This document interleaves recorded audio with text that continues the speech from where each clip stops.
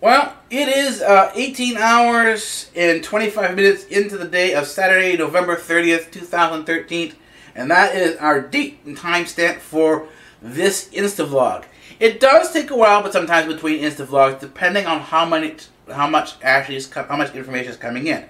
When information comes in on a particular research topic, you have to go and verify it. You have to sort of research the information that comes in itself to make sure that you understand what you have, and that you have something to sort of present. Instavlogs in many cases are the notes. It's not the finished research product.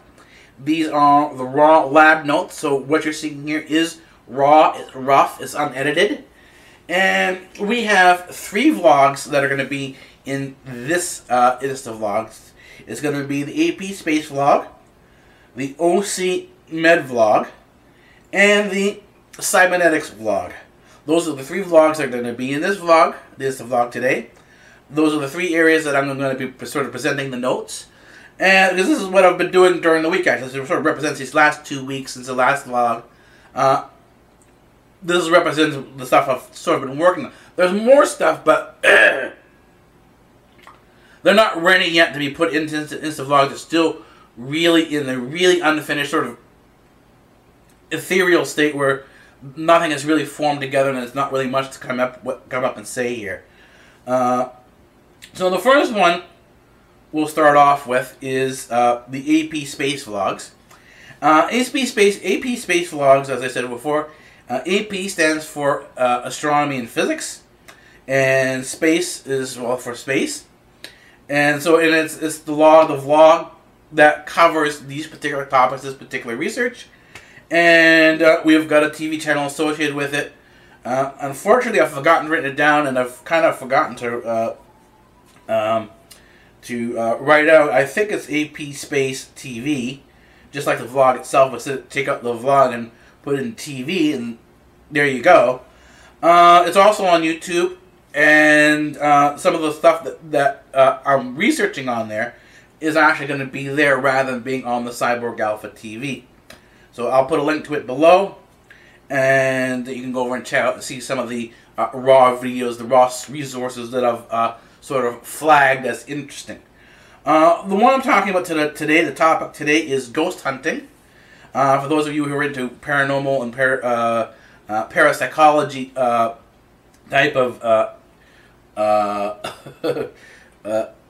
things, this is sort of ghost hunting, ghost spirits, and all this type of stuff. Now, normally, because it's called parapsychology, and it's sort of viewed as an extension of psychology, one would think that it's we should be looking at this in the CyberneticsVlog. Well, to a degree, yes, because this actually isn't, as I said before, parapsychology is kind of a misstatement, because psychology is the science of the soul, is the research of the soul. That's actually what it means. Psych, the first part, the psyche is psych in Greek, and it's actually pronounced psyche. That means soul. So the psycheologia, right? Psycheologia, logia is a logi, psyche is a psych, and that means study of the soul. So, as I stated, because the psychologia of Freud, and this is all modern psychology is based on this, is without the soul, is based on man being an animal and without soul, without God, then you don't really have a real psychology. You have something else in its place, but it still remains, but sort of a contradictory type of thing. And I stated that it's going to need to be replaced by something known as quantum mechanics. This quantum mechanics states, and this is a result of the Heisenberg-Einstein principle, that you cannot make the statement absolutely that God doesn't exist. You can only state it in a probabilistic term. In other words, with the Heisenberg uncertainty principle, the law of absolutes, that what we call modern science, or what most people view as modern science, which isn't really modern science, rests on, is gone now. There is no absolute science. There is no absolute scientific truth anymore, because all you can get with the Heisenberg-Einstein principle is a probability. You cannot get to the absolute. Absolute knowledge, absolute truth is asymptotic. And for those of you who understand the fundamentals of calculus, you'll understand that the absolute of truth can only be reached in the limit.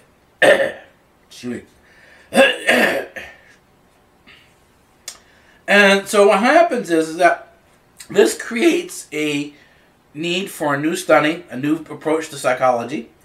And I said, because psychology is no longer, because quantum mechanics is no longer the edge of science, it's the edge of known science now. In other words, that before it was the edge of science and there was a solid line, and you could say, oh, this is where science ends. Well, you can't say that anymore. It's now a dotted line. There is beyond quantum mechanics. There is beyond quantum physics. And the question is, what is the next point beyond that we need to go to, or we should go to? And I stated that the next point that we should go to in the beyond that presented enough evidence was quantum psychology. In other words, a study of the soul based on the principles of quantum mechanics, based on the principles of observational science within astronomy and physics.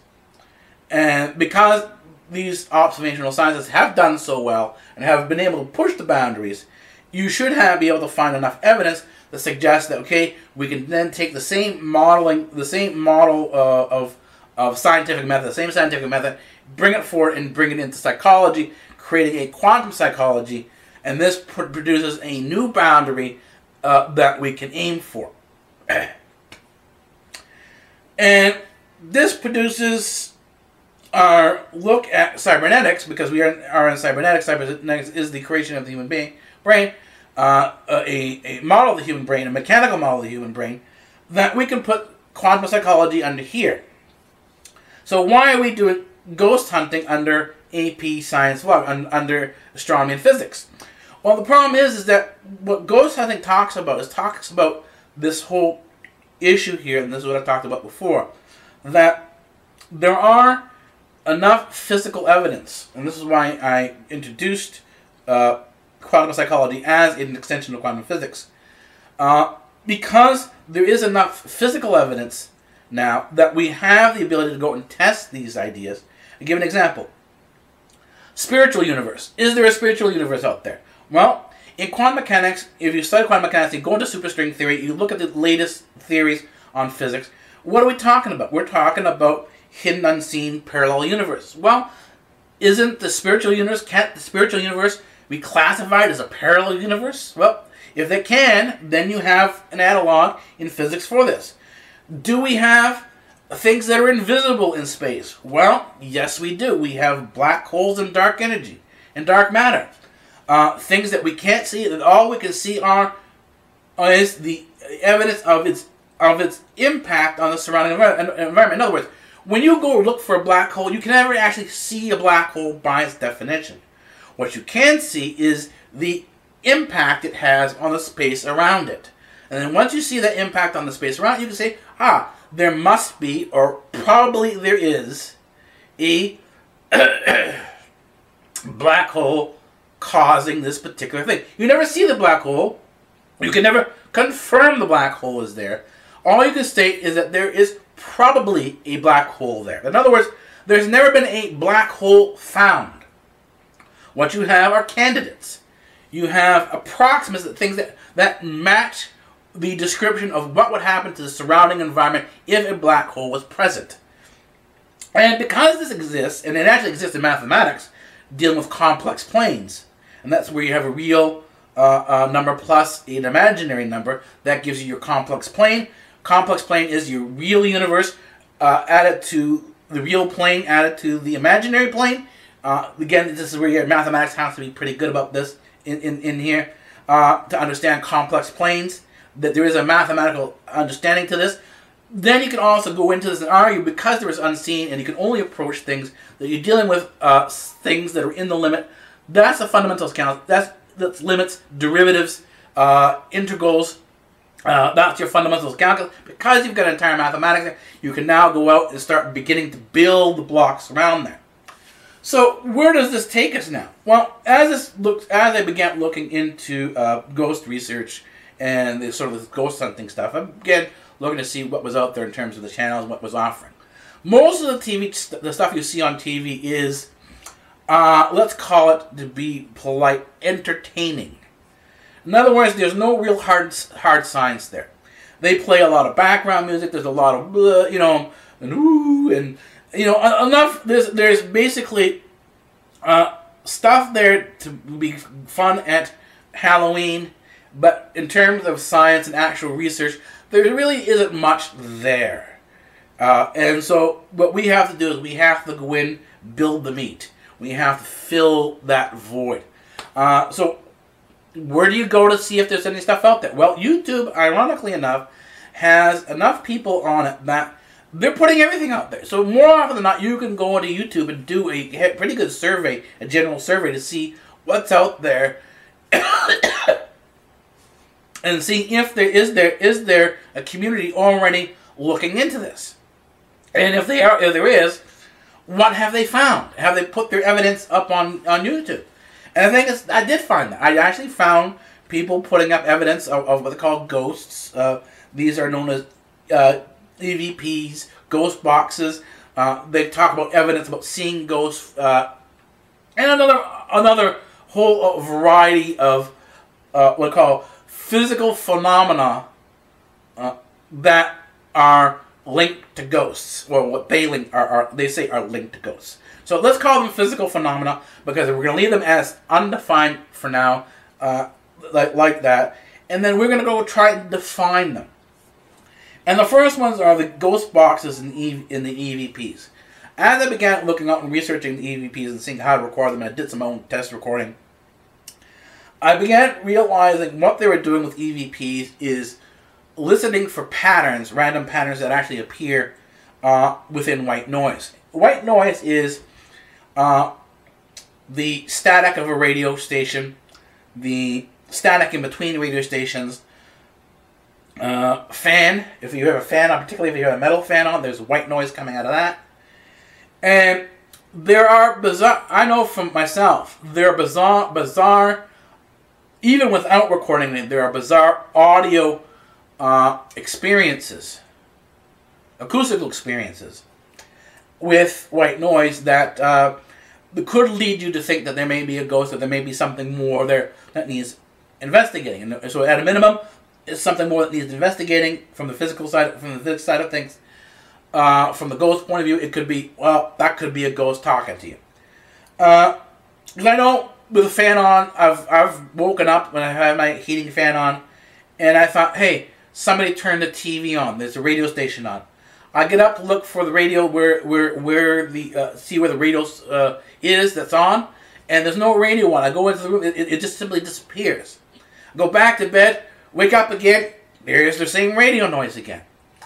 And when I realized, as I was going through this sort of investigation of where this noise was coming from, I realized that it was the heating fan that I had, which is all my heating system is all metal, and it was the heating fan creating turbulence in the air. That turbulence in the air began to sound like a radio station, like someone was talking, and you had this music going on. And the thing is that I could never understand whether or not it was actually a clear signal or not. And so if, let's say, you get something like this and you actually record it, and I am going to try to do this, I'm going to try to record these phenomena. I don't know how successful they're going to be, but I'm going to try to record these phenomena and see if I can get some samples about this. The question is what I'm hearing something that's going on within my mind, or is there actually something physical going on? In other words, is there a physical signal? Is there an audible, real signal there coming in from a radio station, from maybe sound that's been bouncing around for a while? Maybe that's what's going on. Sound really has some really bizarre properties. And I've experienced that myself, that the sound does have very bizarre properties. Things that have not been explained properly in the science textbooks, and that need further investigation. And you may find ghosts in there. And that may be where you're seeing the white noise, the EVPs. This may be attributed to this phenomenon, particularly audio phenomena, going on in fans. The other place to look at things is these ghost boxes, which are basically looking at white noise. Again, it's a white noise phenomenon within radio signals.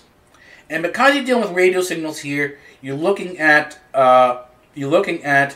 particularly EMF, electromagnetic fields. And when you're talking about electromagnetic fields and you're talking about radio, you're talking about Tesla. In other words, this is a chance where we can go with ghost boxes to go in and see if Tesla had ever actually found something with these ghost boxes. If there was something that was more important to them on this thing here, and whether or not this is maybe a reason why, if Tesla had found something on ghost box, if there was something more concrete on this, maybe that's why a large chunk of Tesla's work is missing. You know, because this is it. The big thing about Tesla, every time you talk about Tesla, it was anyone who knows about Tesla, anyone who's in the research field, you know, in physics, and has heard about Tesla. As soon as you talk about Tesla, the ears pick up. Whoa, Tesla! They're talking about Tesla. What's going on? You know, there's an excitement about Tesla, and one of the reason why there's an excitement about Tesla is he was a scientist who was very much ahead of his time, and a large chunk of his work is missing. No one knows where it went, but they do know that a large chunk of his work is missing. And the big thing now is, for some of the scientists, particularly if you want to go out and really explore the universe, you really don't have the restrictions of a standard university grant. That's sort of standard university grants. If you're a standard university scientist, you have a team of people standing over you, approving of what you're going to be doing, or not approving what you're going to be doing in terms of the funding that you get. And that type of environment is a very closed environment. It's a restrictive environment, and it only allows you to go to a certain distance in terms of exploring the edges of the universe. It's a very conservative way of exploring the universe. If you want to go and explore openly and not have these restrictions, then you need to step outside the university grant environment, the way I did 20 years ago, and sort of build your own environment. And that way you can go wherever you want to go. And so this is where this becomes a little different than everybody else's. Because I'm independently funded, I do not have to go back to a university committee. I do not have to go to any committee to say, I want to do this research for this particular reason. If I find an interest in a particular area, something perks my interest or piques my interest, I go in that direction. And that's why I started off with the random walk. The random walk is my research method. There's no purpose to it. It's simply, does something interest you? Does something catch your eye? Go over, see what it is, investigate it, look at it, and see what you can understand from what you observe. In other words, it's completely observational. There is no, poking around with it. There is simply the observational work. Your tests, in many ways, that you want to do on it in terms of furthering your understanding. You do not want to change it. You don't want to destroy it. You don't want to alter it. You want to see whatever it is you're trying to understand in its natural environment as it is. And that's sort of the way this research is approached. It's basically in the environment, in the moment, and you're looking at things in a very raw and unrefined manner. And at some point in time, through observation, you try to refine it. You bring it down to a finer point. But this is something that takes time. It's not a short thing. So this is where we leave off here with ghost hunting. This is where we're going to go next. The next is try out these white noise experiments. First, I'm going to do the audio. Then I'm going to do the EMF tests for white noise on EMF, and then we'll go from there. We'll see, you know, what we can explore. But this is not going to be next week or whatever. This is going to be weeks down the road. I'll make mention of this as we go through it, but it is going to be some time. Up next, what I will be doing is we'll talk about in the next segment. We're going to talk about go into the OC-Medvlog. That's our new vlog that's sort of popping in here. It's not really a new vlog, but just the way we define things. I said I wasn't able to sort of get everything defined in the different vlog list that would be in here. This is one of the things I missed out, and gonna add it in, and it does fit in with what we're talking about. So I will in the next segment talk about the OC-Medvlog.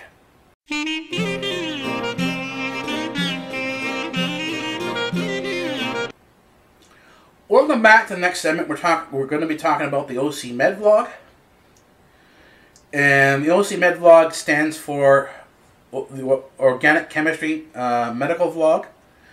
And my view of medicine, because there's a variety of views of medical science, is not from the standard point of view. Most doctors, and I am an MD, come from the perspective of anatomy. In other words, they study the anatomy, they do the dissection of the anatomy, and that's how you become a doctor. My approach to medical science, and this is where I got my MD from, was from the point of view of organic chemistry. It's organic chemistry within the human body. Now, this field is not fully recognized by the standard medical community. This is something outside of standard medicine. It is cutting edge. It is bleeding edge research. And some people will accept it and some other people won't. It really depends on your scientific perspective, your view on medical science. Do you think medical science should be rigid and within the political controls or political confines of your subjective university, where, in other words, things are not medical science unless they're approved by the standing medical bodies of a particular country or a particular state or whatever? Or do you view that medical science is something, real science, should be objective, and should be in many ways just the way as in physics, as in quantum physics, something that could be open depending on how the institute that is doing the research and the scientist that's doing the research within that institute, how they actually approach the science. Is the institute restrictive? In other words, is it trying to go for grants in a very particular area? Like a good example, most organic chemistry research is confined to the drug companies, and they're looking for drug discovery. So in other words, if you do seek organic chemistry in medicine out there, but it's restricted by most institutes who are doing this type of work to drug discovery, because that's where the money is coming from. The money is coming from the drug research grants. And when they go to apply for these grants, they're saying, we're going to be doing drug discovery. And that's all they do. They do drug discovery. And that's the limit and the extent to which they get into organic chemistry in terms of their research. But if you're an independent organization, if you're an independent institute, and are not dependent on these funds, and you have a blind fund, I have a blind fund, the way my institute does, my research institute has a blind fund.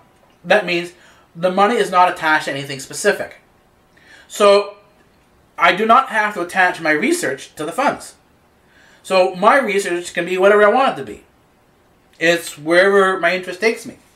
And basically, it came as I was doing my research in quantum mechanics and quantum physics. I realized there was more beyond the quantum mechanics, quantum physics, as I was doing the research and with the random walk. I began to see how physics was related to organic chemistry.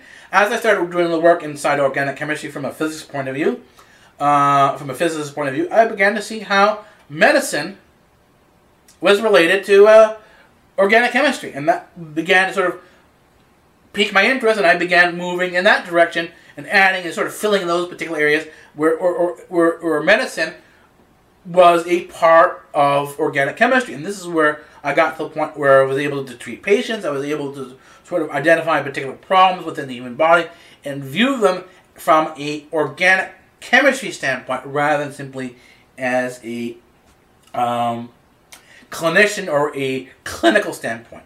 Clinical standpoints do not necessarily, in terms of the science, understand the actual functions of what's going on. They understand there is a dysfunction, particularly with a cardiac issue or something like that. They understand that there is a dysfunction, but they don't understand why the dysfunction is necessarily there. In other words, the organic chemistry of what's actually going on in a heart attack or a stroke or these other particular issues, let's say cancer, they're not properly understood. They're not fully researched out. There are holes in them. There are areas that need to be researched. And unless you're doing the research in organic chemistry and treating the human body as a subset of organic chemistry, in other words, medicine is a derivative, a sub-subject within organic chemistry, unless you take that view, then there's going to be sections of your medical understanding as a practitioner that is going to be missing. In other words, and the thing is, this is what needs to be understood, a practitioner is not necessarily a scientist. So what happens is, someone has an MD. Are they a practitioner or are they a scientist? Or are they both? A practitioner who has an MD as just a practitioner is not a scientist. The scientist has to be the scientist first. And then from the science, from the research, then you become a clinician because you see your research, your science, apply and be applicable to the patient. And you invite your patients in. You tell them, look, I am a scientist. I'm a researcher. I am not a clinician. I may have something that might help you. Are you interested? And then you begin a conversation. And you have to explain to the patient fully that what you're doing is experimental. You can't say to the patient, I know what I'm doing. Don't worry about it. You know, you're in good hands with me. You have to explain to the patient that the work you're doing is experimental, that you are a researcher, and that you're a scientist. You have to explain the risks to the person. The areas that you don't know, because as a scientist, as an explorer, one of the reasons why you are a scientist, one of the reasons you are an explorer, is because of the unknown. You're not there because of what you know. You're there because of what you don't know. That's what you want to find. You want to find what you don't know already. You want to fill in those holes, those gaps of understanding. And that's where this whole medical side of organic chemistry comes in. And as we talk about this structure of the human body, as we talk about the functions, the physiology of the human body, this is where I am going to be bringing in over the next few weeks because I just finished it. I'm actually still kind of dealing with it. And that's about the sleep deprivation wall, sleep issues. Many doctors will spend, and researchers will spend billions of dollars setting up very expensive research labs for sleep research labs. I realized this many years ago that I was actually doing sleep research without actually knowing that other people had been doing. I have a book here. Let me see if I can find one of the. Here it is. Here, just give me a minute to find the book. It's under things. There are so many books here, and you see I got my new friends here too. You see I do a lot of reading here. This is where I do a lot of my reading. Here we go. There's SpongeBob. Here it is here. This is the book that I got many years ago as I was doing my work into medical research. This is here. It's called Wide Awake at 3 a.m. My Choice or By Chance. And it is basically done by a doctor, Richard M. Coleman, Stanford University Medical School. And this was, let's see, when was this book, when I got this book. Sort of giving the published people tell me when I was looking at this. Let's see here. Oh, I got this book later. This book was written in 1986. So this was done in 1986. But I was still in doing my undergrad work at that point in time. I didn't get into sleep research and find this book until about sometime after 2000. And the thing is that this is what we're going into. We're going to go into sleep deprivation. We're going to one of the reasons why people may have insomnia, some of the issues behind insomnia, and then we're going to some of the physiological effects that actually occurred during sleep deprivation, and people who actually live with sleep deprivation. I actually live with sleep deprivation because I never really get enough time to recover from a sleep deprivation. There's always something taxing at my body. So week after week, I'm more often than not sleep deprived in terms of there's a chunk of sleep that I should have had missing from the schedule, and I will go into some of the effects. You've seen some of the effects already in my vlogs. I've vlogged the sleep deprivation crash. It's already in there. If you go back into the videos that I've done previously, you will see I talk about my crashes. I talk about my sleep deprivation crashes. And this is, when I hit this wall, you'll see it. And you actually see what you see in there is that there's a period of time where I have a lot of good videos coming up. I'm producing videos on a regular basis. All of a sudden, there's a chunk there where I start missing days of videos. What's happening? Sleep deprivation is happening. And I'm not able to function properly. I have to readjust my schedules. And there is even within that sleep restful period, I have to sort of have a conflict where, I need to rest, I need to relax, I need to sort of take that time off, but at the same time I need to also deal with some of these scheduling issues because things have to go on. When you're an independent researcher, when you have an independent research institute, you have to deal with things on a 24/7 basis.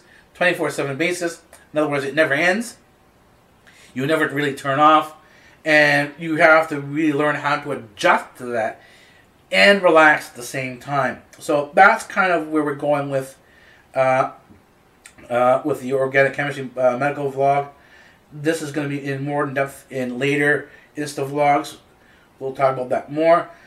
So now that we understand that organic chemistry is the science of medicine, we can go on to the next vlog, the CyberneticsVlog, and talk about something known as chemical man. And this was something talked about in previous Instavlogs, in previous vlogs, about chemical man. And we'll show you how it interacts with Freud and psychology. Alright, we'll see you in the next segment.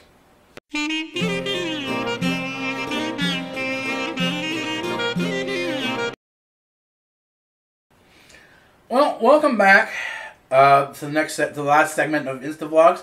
This is going to be the last of the segments. We're going to try to do 3 segments every Instavlog, depending on how much information we actually have. And this vlog is we're finally into the CyberneticsVlog. As I explained before, we were dealing with quantum psychology.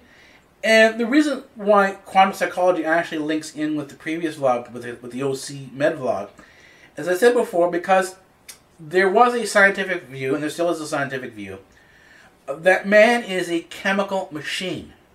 And chemical man, when you talk about the genetics of happiness, you talk about the genetics of a variety of emotional and mental health issues, this is not something that's new.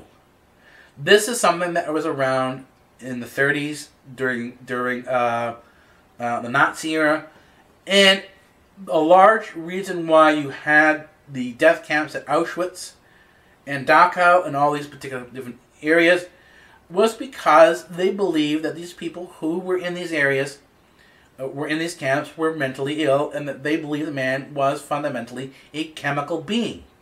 And this is what I'm talking about, chemical man. The concept of a chemical man, that our emotions are all chemically oriented, that they're caused by neurology, by the brain, by chemistry in the brain, that someone who is mentally ill is chemically imbalanced. You may have heard this before.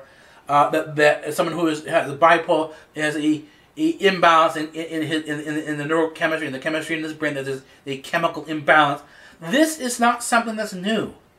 This is something that's old.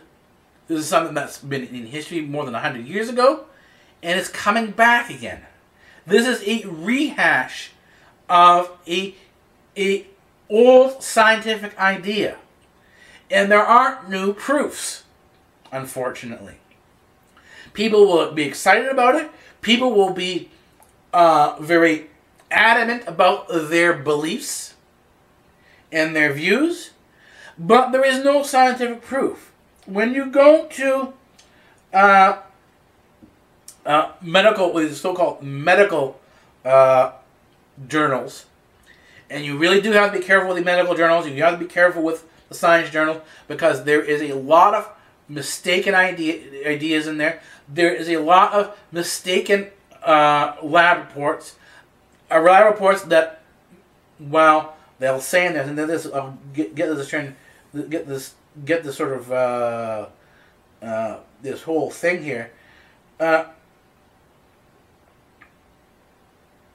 They'll use, if you look at their particular their particular research reports, the titles and the abstracts can be very misleading, because they'll talk about things like seems to be and appears and suggests, but that's all that's there. What happens is that the certainty of the suggestion, the certainty of the maybe, the certainty of the perhaps, is simply an assertion. There's no actual scientific proof there. When you go in, and this is, I've seen this myself with the gay gene. I read the original article for the gay gene many years ago. The article said, "Oh, we've found the gay gene." And as you begin looking at the article, the abstract starts off very positive, slips in the maybes and the suggests are very muted, and you seem like from if you read the abstract that yes, they've found the gay gene, and if that's all you read, and you don't go through the actual lab report and the lab notes and the lab data with a great deal of scrutiny, then you'll miss this. In order to get the numbers they did, they had to statistically adjust the raw data. In other words, the gay gene does not appear genetically on its own. It's not in the raw data. You don't see a gay gene. The gay gene only appears when the data they have is statistically adjusted. In other words, you have to perform some mathematics on it, and voila, the gay gene appears. And how does this mathematics come about? Well, mathematics begins on particular assumptions, right? You assume things with mathematics. That's how the mathematics begin. If your assumptions are wrong, that you start with, even though your math is right, the end conclusion, even though the math is logical, will also be wrong. So here's the thing. When you start with the gay gene, and you say, oh, there is a gay gene, what do you need to have a gay gene? You need to be able to find the gay gene in all men and women. Well, that's not what they found. They found the gay gene simply to be within men, or what they call the gay gene. So they said, okay, let's take out and remove the female portion of the experiment. So they deleted the female portion of the experiment and only calculated on the male portion. And yeah, here you go. Here's your number. There it is, definitively. There's the gay gene. But if you read further in the article, what else did they delete from their statistics? You know, they what we call weighted it out, right? They call it statistical weighing of data. And in statistical weighing of data, you put more emphasis on certain things and de-emphasize other things. And so what did they de-emphasize? What did they subtract or remove from the statistics to get this sort of what they call properly weighted gay gene statistics? What they removed is from the one that we already talked about, they removed the female genes. There are no, there was no females in the sample. 2, when they did the work, and in order to get the male portion showing a gay gene, they had to remove what they call anomalies. And what were these anomalies? These were genes, supposedly gay genes, that appear in men who were completely straight. So in other words, they had found this gene. They said, "Oh, this is the gay gene." Went out and did a pool of another pool of people looking for this particular gay gene. Right, looking for the gay gene. They went out, took a sample of people who were willing to do these medical experiments. They took blood samples. Let's look for the gay gene. Found the gay gene. That, okay, all you men here are gay. And nope, not all the men were gay. And these people identified as not being gay. And because, you know, there are sort of tells, and well, I'm not going to go into the particular details of this, but there are ways medically to know whether a person's gay or not. In addition to certain, someone saying yes or no. And the thing is, what happens, the respondents, even on the survey, said they weren't all gay, even though the gene says that they were all supposed to be gay. And so what happens is they simply discounted, the ones that said no, they weren't gay, were discounted. And the thing is, when you start go through the statistics, you go through and actually say, well, what's the probability of the gay gene in the total survey? In other words, in physics, you have to take the probability on the total. Not just the small sample you say is significant. In quantum physics, you have to take the entire thing. You have to consider, in quantum physics, all probabilities. And once you consider all probabilities, then and only then can you state that something has a particular probability, but it's in relationship to the total probability. And when you go look at the gay gene in the total probability, go through the article and you calculate out the total probability. The probability of the gay gene is 25%. Now, in other words, what they did is they went from a 25% failure that tells you there's no gay gene, that's the actual raw data, to a 75% probability of a gay gene through statistical analysis. In other words, there was no real data showing this. They simply fudged the numbers, statistically, to get the 75%. And that's what was published as the main headlines. And so what's happened is you've had this mythology built on this whole concept, on this one article, of the gay gene. And the thing is now, what happens, and this was something that was warned about in the journal Science years ago, that funders will start demanding research results in science that they want to see. In other words, if you're going out for a cancer drug, if you're going out for a cancer research, and you're going out for a grant, and you're approaching a funder who does cancer research funding, you know, they're a public charity, they're a charity that says, okay, we are going to take the public's money or that we got from charity, and we're going to spend it on cancer research. Unless your research reports report back to them favorably in your research, in other words, showing hope, then your research is canceled.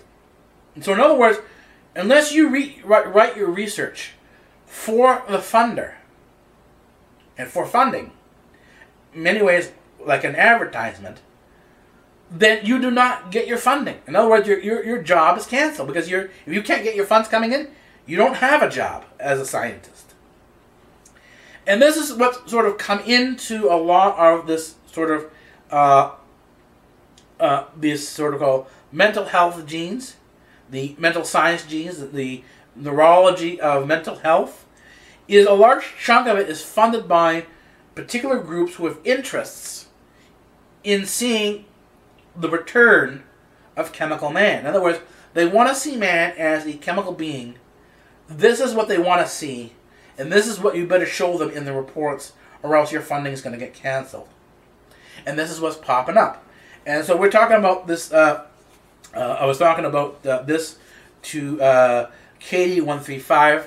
She's a beauty guru. You go by a lot of these beauty guru channels, and what happens here is they talk about happiness. They talk about a lot of these, the girls for some reason seem to be into psychology. And a large chunk of them will talk about this this genetic link to happiness. And it says, thank you so much for your comments. Informative comment. I'm curious as to your opinion as to the role of genetics in happiness.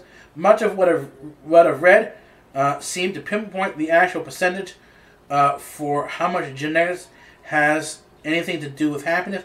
So I assume, possibly incorrect, that there is a definitive a genetic link to overall happiness. Much like many say, there's a definitive link to genetic depression. And she lists two particular research reports, one from the journal Nature and one from a Cambridge University medical journal, particularly on mental health. And let's see here. And one of them talks about the gene that seems to be linked to happiness. And this is the thing, they're using the term again, seems. They're not using the term is or does. It's the seems to be like that. And the problem is that when you go into these research articles, and a large chunk of these research articles are hidden, you can't get access, they're not publicly available. So all you see are the abstracts in the thing. You have to go through a variety of different means to go to see them. But if you actually go back into, if you're a researcher, and I have access to the research articles, the direct research articles, you go in and you start digging, what you see is what I've said before. There's no definitive there's no definitive answer on the gay gene. There's no definitive answer on gene for depression. There's no definitive information on the gene for happiness. Most of the tests and experiments that they've done, the studies they've done, are highly problematic in terms of the methodology used. There were other methodologies that could have produced other different results. And as I said in quantum mechanics, in the research mentioned in quantum mechanics, you have to consider all, before you publish your findings, as a final published article. And that's what this isn't. This isn't a final published article. These are research notes. You have to consider all probabilities. All of them. And because you don't do that, you don't see this in these research reports, they're only talking about very specific studies. And that's why you see in many cases, public, and this is what the public has sort of been gone crazy with. Every so often, a research report is published. Study says apples are bad for you. Blah, blah, blah, blah. And there's a whole bunch of stuff. And everyone goes crazy and starts shoving apples off the shelves because they think it's bad for you. Then another article will come out, apples are good for you. Right? 6 months later, another article will come out, another study will come out and say, apples are good for you. And everyone stampedes up and they get what's the next thing that's good for them. You know, they go and fill the shelves with apples. Or they'll talk about ginkgo biloba.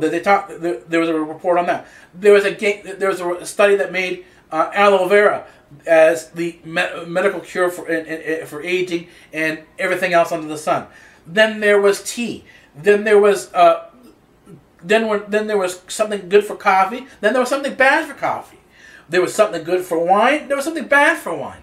And what happens? You have people running around from medical research to medical research to medical report, and they're following these studies as gospel truth. When you sit down and read them carefully, all these reports end with one particular thing, and this is what I found to be true when I did the consulting work for NASA to look at the review research grants from different universities, from different study groups, wanting grant money from NASA. And that is, they will all give you very rosy reports, and at the end of the report, it comes up with this. In order for our studying to be successful, in order this is one thing that's definite for sure. We need more money for research. In other words, all these reports, all these studies that you read in the papers, they're one thing. They're an ad by the research institutes, by the scientists, for more money. So they will never give you a definitive answer. Because if they ever give you a definitive answer, they say, oh, that's it, our research over, goodbye, thank you very much, we're going to go on to another job now. That's it. They wouldn't have their jobs anymore. In order for a researcher to continue on their jobs, they have to have these crises come up again and again and again. Notice this, how many crises began after 1990. I went back and looked at this. A large chunk of our medical crises, a large chunk of our medical institutes, where we need to have these studies go on and on and on and on, began after 1990. 1990, there wasn't much complaining from the scientific community. You don't see that many reports. After 1990, tons of reports of everything for you in the universe is bad, right? This has lead in it. This is this. This has, you know, something that's bad for you. This has another thing that's bad for you. That has another. Wine has something good for you. Wine, you know, and all the reports talk about, oh, it seems like this. It seems like that. Reports suggest this. Researchers suggest that. What's going on? Well, the Cold War ended. All the money that was spent by the Cold War for the Department of Defense into all these different research groups is gone.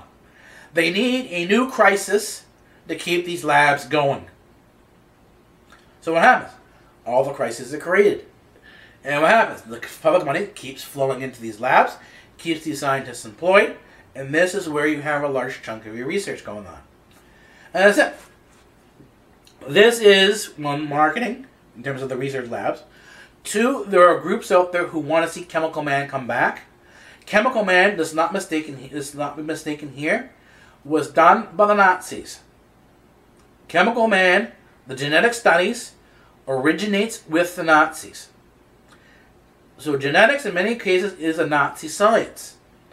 And this is where you have to be careful, because there are good points to it, but there is also a lot of very bad points. And just because you think you're doing something good now for genetics doesn't necessarily mean that it can't be turned around and said, well, because you're genetically defective, sorry, you have to be euthanized for the good of the public. And that's exactly what happened with the Nazis. That's exactly what happened with Germany's Hitler. And it wasn't just Hitler. It was all of, not only all of Germany. There were a lot of people, including the United States and Canada, including Jews, who supported the Nazi ideal that man was chemically based. That who you bred, the breeding, genetic breeding made a difference. And you'll have dictionaries. I have a whole dictionary here, and I have another old dictionary here, and I will be doing a thing on this. And they have, this is an old dictionary. This is prior to 1960s. And the cool thing about these dictionaries prior to the 1960s, is that a lot of the old terms, the old science terms, what are now called racist, are still in them. And you will find a lot of the genetic arguments for these racist positions in them. And what's happening now with genetics is, once again, this genetics that was based in here, that's found in here, these old dictionaries, that was the basis for racism, is now coming back again.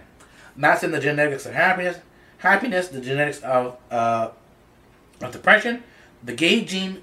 This is the old racism, the old scientific racism coming back again. It is a rehash of this stuff.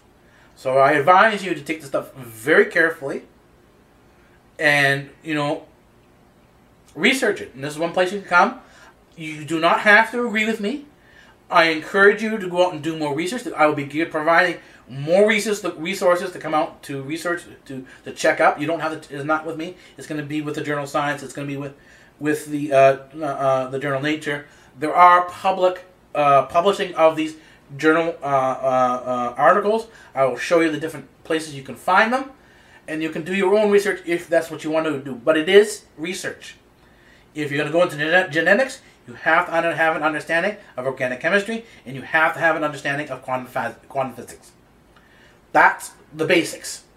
If you do not have an understanding of quantum physics and organic chemistry, then you will not understand fully what the impact of the genetic study is. Anyways, I'm going to leave it here. That's about it for this Instavlog. I will come back hopefully sometime this week and do some more.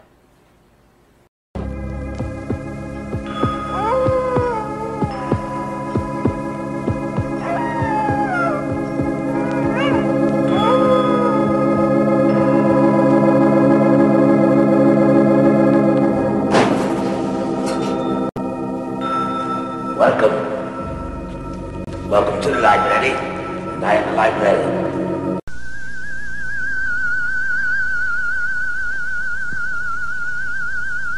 I am the professor. And professor of what? Professor of physics. Oh, say, can you see